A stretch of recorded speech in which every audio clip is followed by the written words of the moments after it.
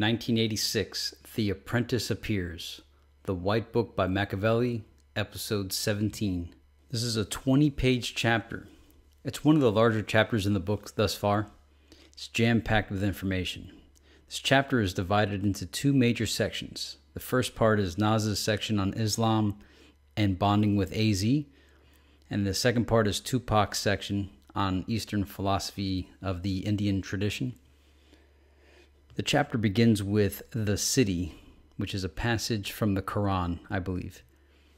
It mentions how there will never be another summer like the summer of 1986. In 1986, I was 7, and all I really remember about it is the Mets were in the World Series and the Giants were in the Super Bowl. And I also went to the Grand Prix for the first time that year. QB, Queensbridge.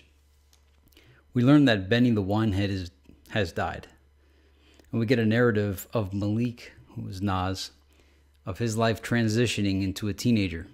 And there's a recollection of negative racist remarks that may have impacted his self-esteem and his self-concept. It's reminiscent of the intro to Juicy. To all the teachers that told me I'd never amount to nothing, and to all the people that lived above the buildings that I was hustling in front of, that called the police on me whenever I was just trying to make some money to feed my daughter. The projects and war. Malik decides the way out of the projects is through money. There's discussion of the nonstop war between neighborhoods and how it was an externalization of the anger people had within themselves, about themselves, onto others, and which could be the result of negative words spoken to children about not amounting to anything and having those negative thoughts manifest as the child reaches an age where he starts to blossom into the factors that nurtured him from his environment. In this case, negativity makes more negativity, and negativity on a large scale turns into war. What you put into the children, you will reap what you sow. Negativity breeds negativity. Plant seeds of positivity and shower them with positivity. So spread love. It also mentions that Nas surmises that all wars are interconnected. The backdrop is the KRS-One, the Bridge is Over reference. And what I mean by it being the backdrop is, as it was saying, 86 was hot, the war is on. The Bridge is Over essentially started all the rap beef for the 5 boroughs. And it's all, the lyrics to it are also excerpt 27, so let's take a look. Manhattan keeps on making it, Brooklyn keeps on taking it, Bronx keeps creating it, and Queens keeps on faking it. The next excerpt is what Nas was listening to when AZ first showed up.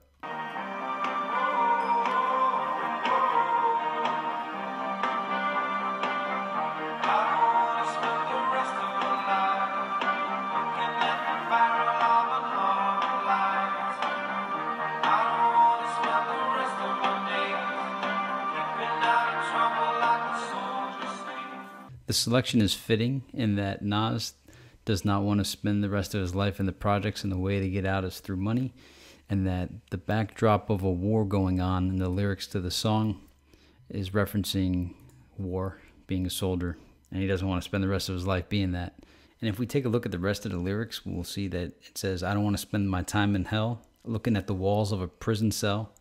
I don't ever want to play the part of a statistic on a government chart. Nas meets AZ. They kick knowledge of Islam, gods and earths, and hip-hop while smoking Phillies. The earth and the moon are one, and we the suns. I only call you that if you shine like one. The reference I heard this was from Wu Gambino's, which was on Raekwon the Chef's album, but it was like the whole Wu-Tang Clan on the song. And Method Man says on the chorus, I call my boy son cause he shine like one. Nas lets Ill Will know that AZ is good people, and lets AZ know that Ill Will is Nas's right-hand man. So they kind of join forces at that point. The 5 pillars of Islam. Shahada, which is faith in one God. Salat, pray towards the east 5 times a day. Zakat is charity, purification, and growth. Psalm, fasting for closer union with Allah. Hajj, trip to the Kaaba or the Square House during the 12th month. And this was when AZ or Nas, I can't remember who was questioning who on their knowledge of the 5 pillars. Muhammad, Muhammad is the beloved of God, the prophet, and the joy of creation. Born around 570 in Mecca, the jewel. Mecca is where Hagar gave birth to Ishmael. Muhammad was orphaned around 6. He went to live with his grandfather, and then when his grandfather died, he went to live with his uncle Talib. Bahira, a Christian monk, knew Muhammad would be a prophet because a cloud kept shadowing Muhammad regardless of the time of day. Bahira, I think I remember that name from a previous chapter. Muhammad continued. Muhammad married Khadija and had children. When he was about 40, the angel Jibreel came to him on Mount Hira and told him to recite in the name of thy Lord. He didn't know how to read, so he asked Waraqah what to do. She told him the message had to come from Allah, so he should go into trances where the verses would just come to him and others could write them down, like speaking in tongues. This would become the Holy Quran. In 613, Muhammad began teaching submission to Allah. In 620, he had another true vision. Angel Jibreel sent him to Jerusalem, and he rode on a winged stallion all the way to heaven. A winged stallion all the way to heaven. So the way I interpret that is the winged stallion is some form of a UFO. All the way to heaven, I'm assuming that means he flew to space.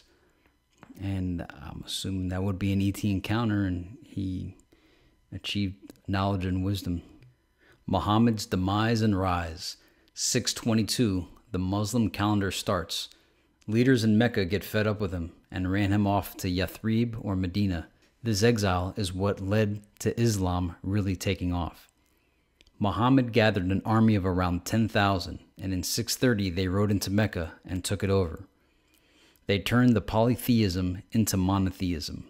That's the belief in many gods into one God. He told believers in Islam to pray toward the Kaaba instead of toward Jerusalem. Then he forever closed the city to non-believers. He died 2 years later in 632. And then the trouble starts in 632. 632, the trouble begins.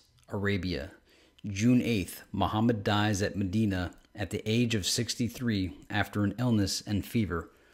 He was succeeded as head of the Muslims by Abu Bakr, the first caliph of the Rashidun Caliphate.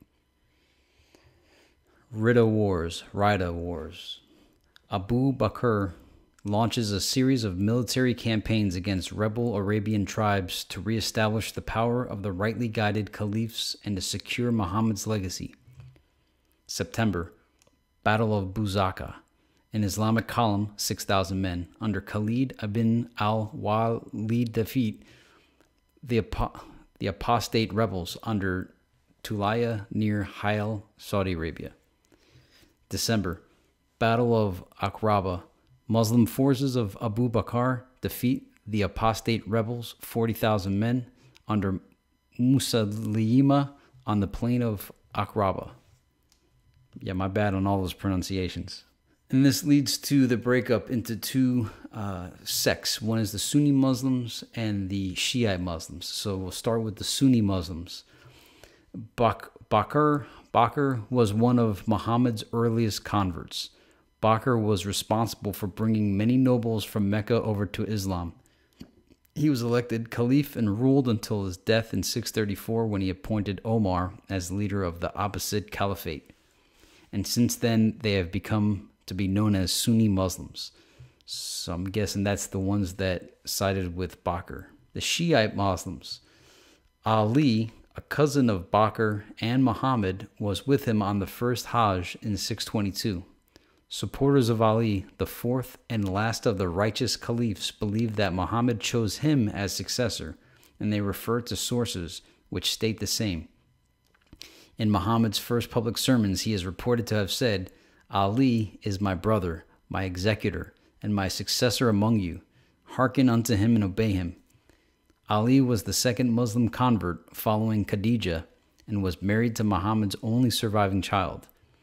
Their bloodline is known as the Imams, people of the house. They are the Fatimid Caliphate, known as the Shiite Muslims. And then it goes back to Nas and AZ's storyline. Life's a bitch. Malik recounts the story of Rocky the cop killing fish. and it says, he turned into vapors right there in front of everybody.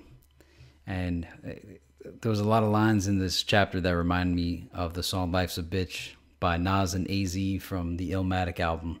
So let's check the snippet. So into that day we fire and turn the vapors. Me and my capers, I'll be somewhere stacking plenty papers. Keeping it real, back and still getting high. Cause life's a bitch and then you die. Life's a bitch and then you die. That's why we get high. Cause you never know when you're gonna go. Life's a bitch and then you die. Cause yeah, we were beginners in the hood as 5%ers. 7er, 12er, 5%er. AZ mentions that he's a 5%er. 5%ers teach science, supreme mathematics, supreme alphabet. Clarence 13X founded the Allah School and based it on principles from the Nation of Islam, W.D. Fard, and the Honorable Elijah Muhammad. 85%, 10%, 5%. From the Lost Found Muslim lesson number 2. 85% are those without the knowledge, headed for self-destruction. Headed for self-destruction. 10% are the agents. They got knowledge and power, but they use it to cast spells on the 85%. The remaining 5% are the poor righteous teachers. The 5% mission is to rescue the 85%. The 10% is growing, and in 10 years, there will be agents everywhere. Think of Matrix Reloaded when Agent Smith reproduced himself so many times. AZ speaks on Africans. Africans are the original people of this planet. They aren't the original people of all planets, gods and earths. And that fathers and mothers of civilization and Islam is our original monotheistic religion. Science is the key. Teach science to the kids. They're the future. They need to be nurtured and protected so that they can grow to be self-sufficient as a nation. This is what the 5%ers are trying to do. AZ briefly speaks on Jay-Z's commission. Yeah, I did a few capers with the commission, but I don't roll with them anymore. Characters of the Nas section. Malik, Nas. Malik is Nas, obviously by now you know that. Ayaz is AZ. Sirius, Bill, Fatima, Ms. Versi, Khan, Aisha, store owners, Fish, Rocky the Cop, and Sheila. And before we get into the Tupac section, I'm going to leave the Nas section with something that Red Eyes had brought to my attention. A couple Nas little things that he found in his research. So there's a song called Smokin' by Nas, and the lyrics go, my buddy smokes with one lung. If he coughs, he might die. Passing me trees, the liquor bottle's almost empty. We're about to collide with the enemy. Only way you die, if it's meant to be. You're messing with the general. So he references the general in the same verse where he's talking about somebody smoking with one lung. And the song seems to be like he's chilling with Tupac after death, and that's death in quotations. And that they were going to ride on someone together, possibly Jay-Z. Possibly the enemies called out on Don Cluminati, 7 Day Theory. Or it could be that maybe he's going to finish off the job on killing off Tupac, because they're on a boat, I think. I don't know. Who knows? But those lyrics are interesting. If anybody has any other insight on the song, what they think it's about, drop that in the comments. Another thing is the album cover for Hip Hop is Dead. There's a black rose, and it's on the Hip Hop is Dead cover, and Nas is kind of like putting it down. It's either him paying respects to hip hop dying, or it's like the black rose saying, I finished the job, it's done. I've always wondered what Hip Hop is Dead, the title by Nas, what did that mean? It's got to have a significant meaning. I don't think he's just saying that hip hop is dead. He's too deep. You know, like a lot of rappers nowadays are pissed off at modern day current state of hip hop, but at the time when Nas put that out, I don't think he was just, complaining. I think it had a meaning. If anybody has any insight, drop it. There's another song called Nas, Not Going Back, the first verse. Nas says, I know who died before the body dropped. I know the guns that was used and how much money the shooter got.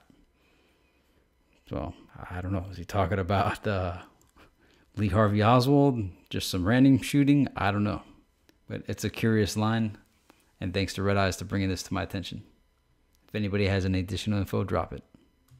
Finally, we close the Nas section with cultural references.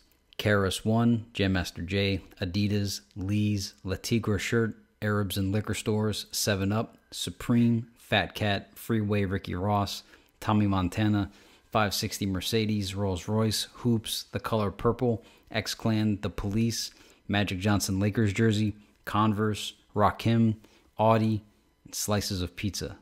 And now we begin part 2 of the chapter, the Tupac section. We'll start with characters of the Tupac section. The Boy, and that's Tupac. Marion, Afeni. Cynical is Jada Pinkett. Maya is a composite character. Yosef, Cheris, The Agency, and Federales. Cultural references in the Tupac section. Greyhound, That's Incredible. Yodi Kudu, LL Cool J, Swatch, and DJ Jazzy Jeff and the Fresh Prince. Maryland, Tupac section begins. After Tupac graduated middle school, Afeni moved them to Maryland. This somewhat begins the part of Tupac's life that we somewhat know about from the films like Tupac Resurrection.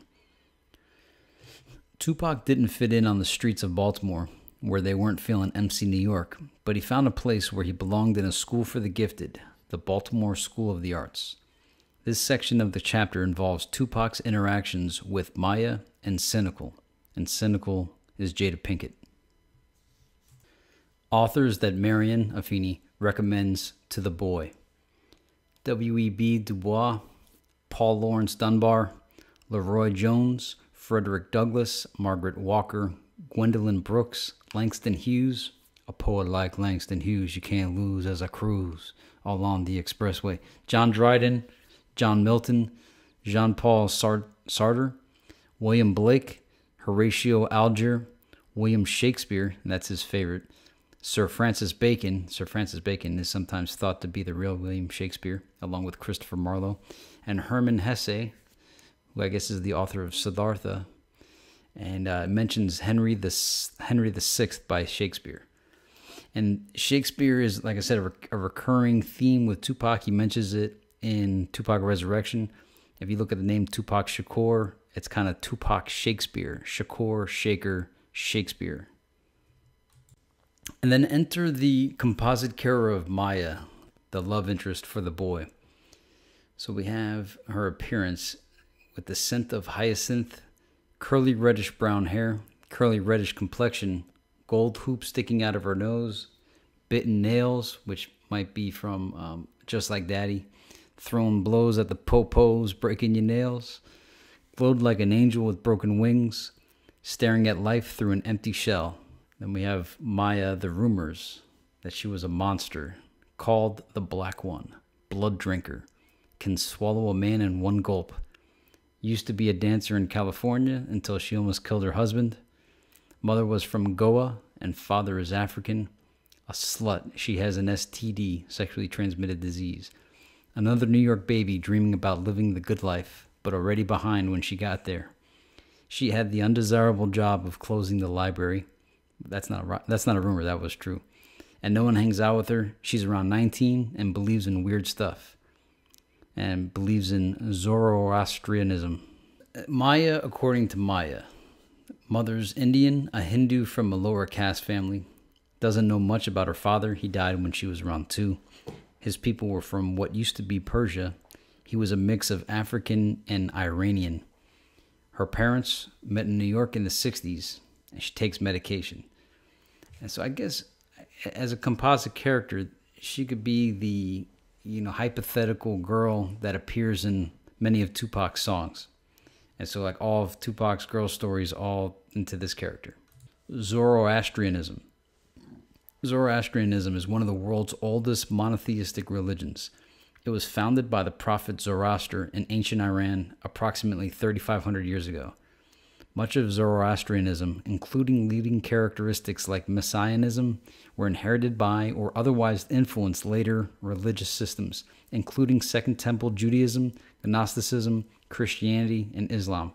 It was gradually marginalized or otherwise absorbed by Islam from the 7th century onwards, with the decline of the Sassanid Empire. Recent estimates place the current member of Zoroastrians at around 2.6 million.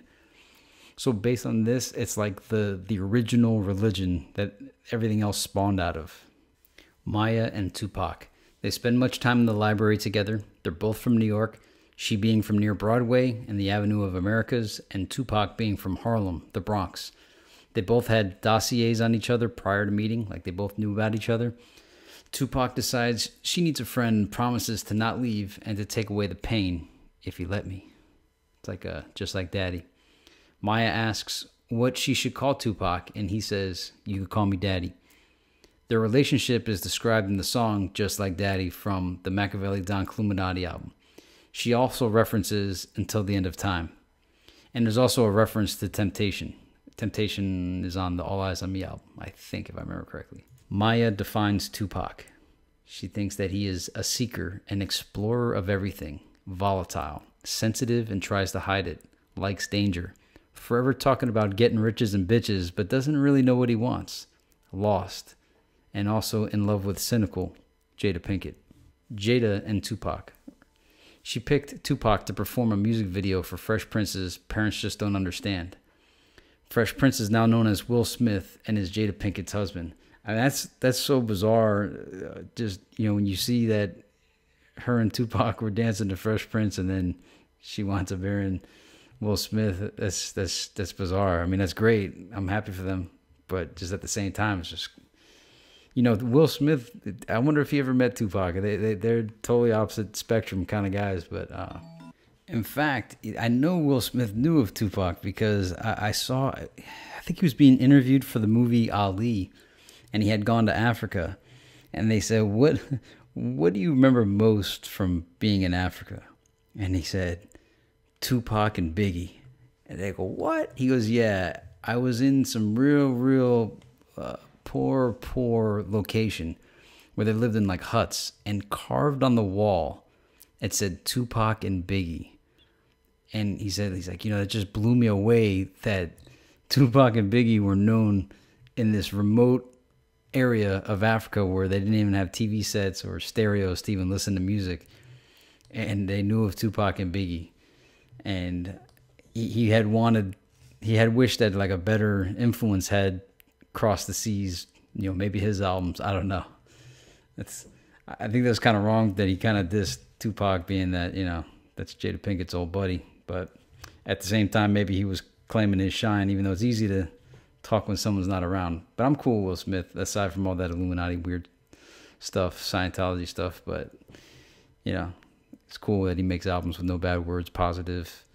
At least his public persona is good. You know, whatever he does outside of that, that's his business. I'll never forget Jada Pinkett. First time I saw her was in Menace to Society. I thought she did a great job acting in that. That was pretty big movie too. You know, that's another Tupac connection, because I think Tupac was supposed to play the Muslim guy in that movie, based on the interview with Mo Preem, Shakur, and even the Hughes brothers. If you guys haven't seen the Hughes brothers interview, and it was just with, I think, Albert Hughes, it's interesting when he retells the story of getting in the fight with Tupac, because he says that he ended up holding Tupac's chain, and that wherever he goes, angels roll with him. So it was quite mystical. You don't fully understand the situation of the fight. I mean, you know, a bunch of guys jumped one guy, so that's kind of cowardly. You know what I'm saying? You should fight somebody one-on-one. But, you know, whatever the case, I'm not hating on Pac. I'm not hating on the Hughes. Whatever happened, it's too bad that they didn't get along better, because they could have done a lot of good stuff. But anyway, as Alan Hughes retells the story, he mentions like some real paranormal stuff happened that he doesn't remember what happens. All he knows is that he wound up with Tupac's chain and Pac had a bloody lip. And I'm retelling his side of the story, not because I don't care about any sides. I really don't. What I care about is that he said that he's got angels that roll with him. And I just wonder what that really means. So, and the fact that, I mean, if he got beat down by a bunch of dudes and he still is around to tell about it, you know, something mystical must have happened. I'm just saying. You know, as we do this book, we're exploring the mystical. So that's a mystical interview. I think it was on the Breakfast Club or it was on Sway. It was on one of those two where they interview one of the Hughes brothers. And I did hear Mopreem's side with when he was talking to DJ Vlad. They just thought that the Hughes brothers kind of disrespected Tupac back then because Pac put him on for the Brenda's Got a Baby music video. But anyway, it was interesting hearing the guy talk. Again, I'm not taking sides. I'm just reporting. The Hughes brother also said that they were the only people Tupac ever apologized to publicly. Even though that's not true. I know Tupac said he apologized to others. You know, what's neat too in that interview is that the Hughes brothers were saying that when Tupac came in, when he's acting all kind of nutty, that he was supposed to be the heir to Denzel Washington, that he had been selected, and that John Singleton was like selected to be the Black Scorsese. You know, in context of people being selected and all the Illuminati type stuff, it was just an interesting thing to hear said, and then you just have to like fill in the blanks and figure out what he really meant. And like I said, don't fear the interview because of, you know, you're supposed to hate the Hughes brothers because you're siding with Tupac. You could learn a lot from the interview. It was interesting. And that was a wild tangent. Let me get back on track. So Tupac thought the song was corny. It said that in the book. And the song he was referencing was, I'm guessing Parents Just Don't Understand, because we did see that footage in the Resurrection documentary of Jada and Tupac dancing to Jazzy Jeff and the Fresh Prince. Tupac thought the song was corny. Jada was Tupac's conception of love. He wrote poetry to her. She read poetry to him. They shared commonalities. Two poor black kids in a school that catered to rich white ones. Both of their fathers were gone. She looked out for Tupac and kept him up with his studies and life. At the end of the chapter, Jada feels that Tupac was too involved with Maya. I just wonder what that means. Don't you feel bad? I mean, that was a perfect couple right there, man. I mean, Jada Pinkett and Will Smith just seem strange to me. Jada Pinkett and Tupac, that makes sense. But, hey, man, I'm not hating on Will Smith. So, I always thought Will Smith was hard when he made that song Freaking It, where he goes, yo, my last check for Wild Wild West came on a flatbed. Once and for all, let's get this straight. How do you measure a rapper? What makes an MC great? Is it the sales? 20 mil. Is it the cars? Bentleys. Is it the woman? Jada. Is it the money? Psh, please. Mr. Clean, yet the fact remain. Got girls that don't speak English screaming my name. All you rappers yelling about who you put in a hearse, do me a favor. Write one verse without a curse. And I think he said that he had more Grammys to fill a chessboard. So here's the Will Smith standing up to all the gangster rappers. That song didn't get much airplay, but when I heard that, I was like, man, that's pretty hard. They go, yeah, they said I was soft. Psh, yeah, Microsoft. Tupac's view on the American dream. He saw all of his mother's dreams not come true, and he didn't want to be a dreamer. He wanted it to be a reality. And it references White Man's World from the 7 Day Theory album. It breaks down his perceived flaws of the Constitution or how it only applies to white people. He felt lied to and abandoned. Disillusioned lately? Indian references. Zurvan Akarana, infinite time, similar to God in the Bible. Zurvan created two lights. Ormazd, wise and kind, the greater one, presides over all that is good, and he wanted to make Persia and the world into a paradise. And then you have Ahriman, the lesser light, tore his way out of the Zurvan's womb to begin an evil reign.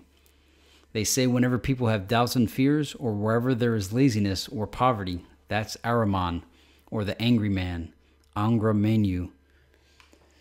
The Amisa Spentas, holy immortals, are like angels. They help keep us on the right path. Ahriman has his devatas, and they're always out to get you. If you let them, they'll have you believing that the sun doesn't shine and that the sky is never blue. Reminds me of demons. There is a war going on between them. Both sides use whatever means they can to influence people. You have to know which one is guiding you. And I refer to this as the dual legacy of all things. That's my company. 17 songs called Gathas that you're supposed to sing to praise God. Samsara, Ocean. Kawali, Music. Shemamil, and Lilac. Jogan, Maya's grandmother, was a Jogan. Her mother didn't have the gift, said Maya wouldn't last. Jogan is a Hindi word, which is actually a female counterpart of a yogi or a yogi. That is a monk, someone who doesn't believe and use worldly things and tries to keep him away from worldly pleasures. You don't have to be a Jogan to see things. Yoga means to yoke, to bring together the mind, body, and spirit. When it's done properly, the veil of illusion is lifted. After that, anything is possible. The weeks 2 to 8. Week 2 is 112 mysteries from the Book of Secrets. Does anybody have the Book of Secrets? What are the Book of Secrets? Week 3 references I Get Around by Tupac and Digital Underground. Maya urges Tupac to become a rapper and to rap about real life and words of wisdom in week 4. Week 5, Pac wrote. Week 6, she read, he wrote more. In week 7, Maya teaches Tupac to breathe. In week 8, Tupac has a vision induced by Maya. So what do the 8 weeks mean? Anybody got an idea? I don't know. Is it the chakras, the 8 days of creation? I don't know. Anyway, so anybody's got some guesses, drop the 8-week theory. Prana, your vital energy, your flow, aka Mulungu, the Holy Spirit, the force. Hatha Yoga teaches life is the period between one breath and the next. A person who only half breathes, only half lives. He who breathes correctly acquires control of the whole being. I swear this past week I've been taking more deep breaths than I've taken in a long time. I don't want to half live. I want to breathe correctly. I don't want to half breathe. I want to fully breathe and breathe correctly. And I want to acquire control of my whole being. I got to get back to meditating. But I got to make all these videos, man. Week 8. Revelations come when you don't expect them. Clear your mind and your senses. Don't hear, don't smell, don't feel, don't want, and don't think. Just let it be. There's parts that describe the song Picture Me Rollin'. Described how he let the lyrics flow in the love he received. As he explains to Maya what he saw, she draws out that he also must have seen the opposite, that love cannot exist without hate on this plane. The yin and the yang, the duality, the void, Upanishads, where heaven and earth meet, there is a space wide as a razor's edge or a fly's wing through which one may pass to another world. In the void lies the gate to another realm. Your true calling lies on the other side of that gate. It mentions that when they kissed, their dreams and fears became connected. But there's so much truth in that revelations come when you don't expect them. You gotta let the force flow. And it's hard because we want to be in control of our lives.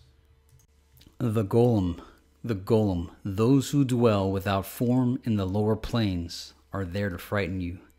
They claim to possess the keys to the gate, but they lie. The key is available to all who are brave enough to use it. The Golem film is recognized as the source for the Frankenstein film. Excerpts 29, 30, and 31. They're all from the song Shine On You Crazy Diamond by Pink Floyd. I can't find any snippets that I'm authorized to use for Pink Floyd, so I'm going to use Kendra Morris's performance of Shine On You Crazy Diamond. Remember when you were young, you shone like the sun. Shine on, you crazy diamond. Come on, you waver, you see your visions. Come on, you painter, you piper, you prisoner, let it shine. Come on, you target for faraway laughter.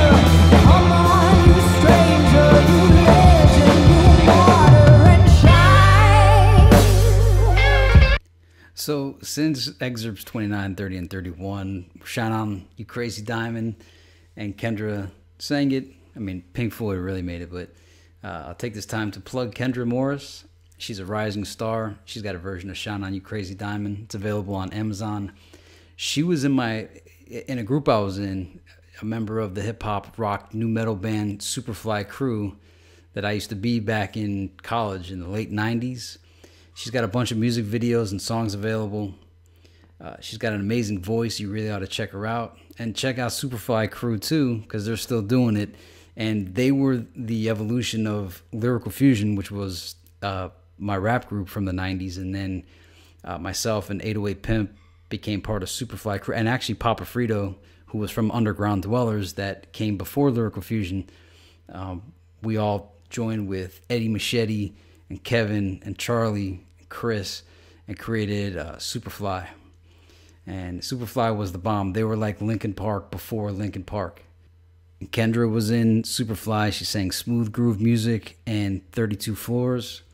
And she used to just jam out on a lot of the other tracks. So smooth groove music was the bomb. Man, Superfly crew, it's just a shame the whole world hasn't heard the Superfly anthology, Freshly Dipped. At the time, Superfly was the newest, coolest thing. It was so awesome that I was a part of it. And what it became was even better, because I couldn't bring it on the level that it needed to be brought. So they found excellent MCs to replace me, and it was voluntary. Dudes always had love for what I was doing, but I just couldn't do that night in, night out. My throat just gets hammered and my ears get hammered. But anyway, Kendra Morris, Superfly, Lyrical Fusion, Underground Dwellers. This is what I was doing in the 90s. And I was an artist in the 90s at the same time with Tupac. So if anything, Tupac was competition with me. But yeah, we never hit Tupac status. One day, though. One day.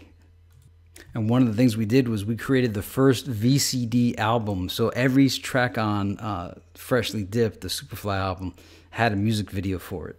And that was before DVD. I was the only one doing it.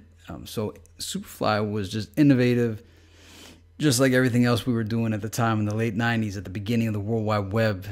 It was just an amazing time.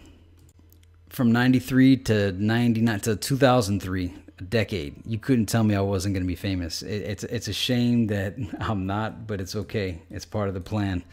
But we innovated. A lot of the stuff that happens today, I think, came from us. We're definitely innovators. So it was awesome. It was awesome.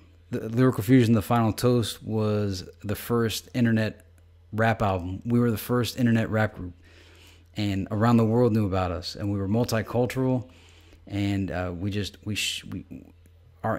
we had going was just perfect for the time period. And it's just a shame it didn't blow up bigger. But things happen. They happen like they happen. If you want to hear some of the old stuff, I keep uploading it as I find it. It's on youtube.com/user/dual legacy. So as some of the guys from the past send me stuff, I upload it.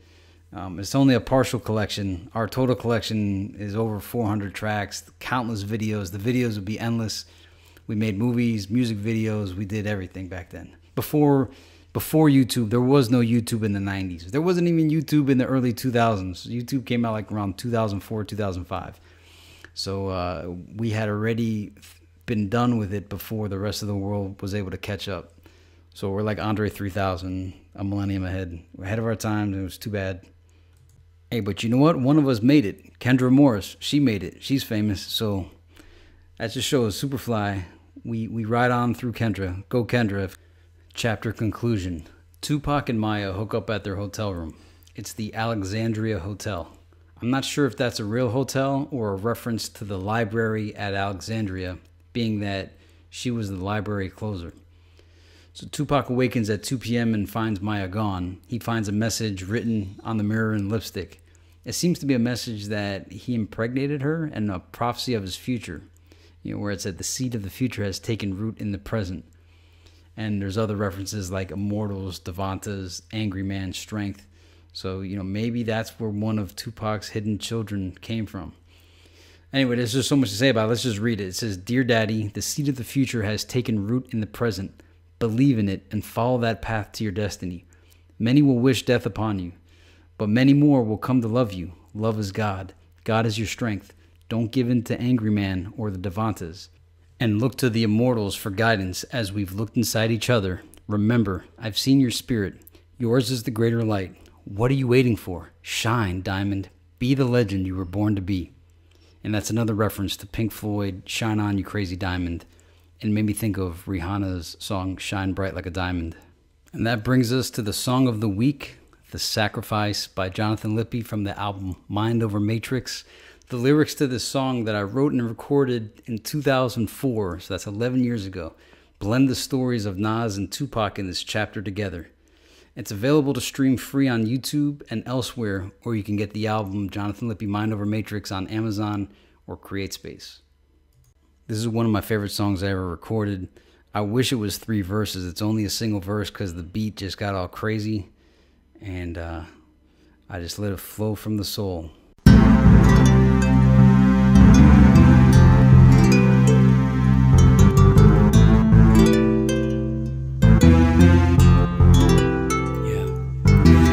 Moments in people's lives that shape. There are events in people's lives that change. Sometimes for the good and sometimes for the bad. Sometimes wonder about the life you could have had you made a different decision about your past. Sometimes we get too caught up thinking about the past, or spending too much time wishing you were someone else. If you don't like who you are, you need to change yourself. Realize you're the gift and that you are with God. Many of us never reflect or define who we are. You are a star and you need to learn how to shine like one. Sometimes sacrifice all might not sound like fun, but it's important. Yeah, I'll see you in 1987.